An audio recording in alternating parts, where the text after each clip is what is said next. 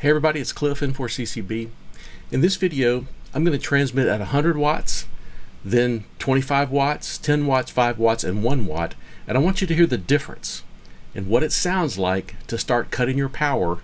You're going to be surprised that there's very little difference in the sound when you're transmitting and then cut it down and cut it down and cut it down again. Of course, by the time you're down to 1 watt, it sounds weaker than 100 watts. No question about it.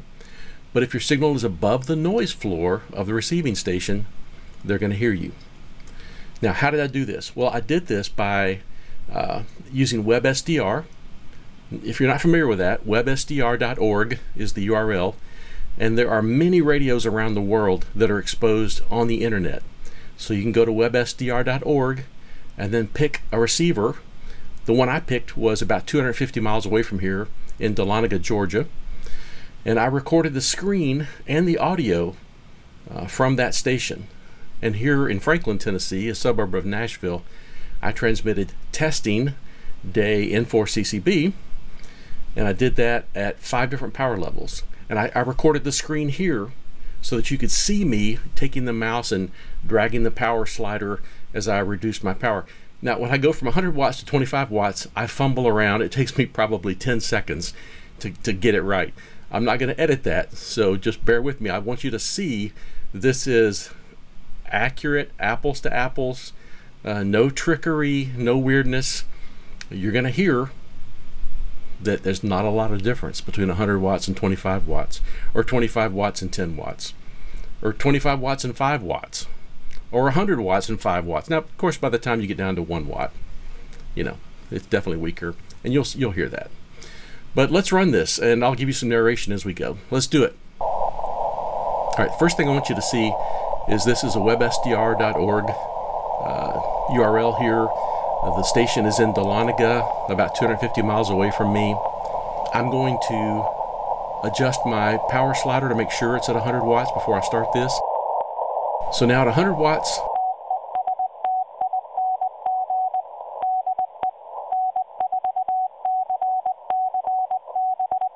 okay, there you go, 100 watts. That's what it looked like and sounded like in Georgia from there. Now, let's move that power slider down to 25 watts. Bear with me. And after I get it to 25 watts, let's transmit again.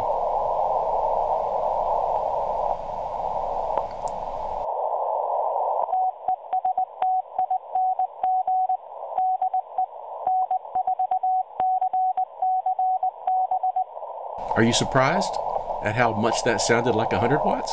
All right, let's cut it down to 10 watts.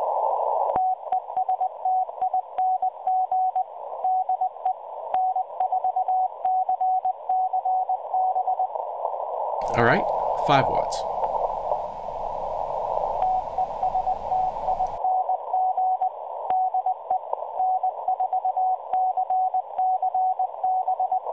And finally, 1 watt.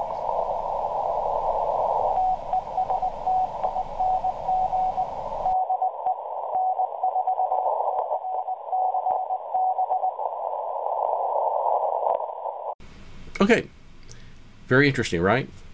If you're not familiar with QRP and how all this works, you might be pretty surprised at how there wasn't much difference between 25 watts and 100 watts, or 10 watts and 25 watts, or for that matter, 5 watts and 100 watts. Now, one thing to bear in mind is your signal does need to be above the noise floor of the receiving station. That station in Dahlonega had about I guess it was maybe an S3 noise floor, which is lower than mine here in this big neighborhood I live in. But anyway, it's just interesting, and I want you to be aware of that you don't have a linear relationship between the perceived loudness of the signal and the wattage.